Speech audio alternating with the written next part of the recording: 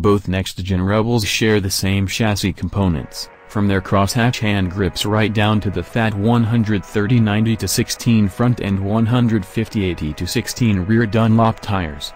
In fact, Honda says the only difference between the Rebel 300 and 500 is the engine itself. As a natural successor to the venerable Rebel 250 that introduced countless folks to street biking over the past 3 decades, the new Rebel 300 makes use of the 286cc liquid-cooled, 4-stroke single found in the CBR 300R.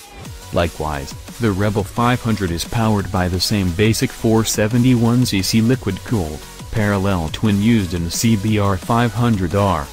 Honda has altered engine tune to endowed both of these DOHC, 4-valve per cylinder, fuel-injected models with greater bottom-end delivery than that of their respective sport bike sibling.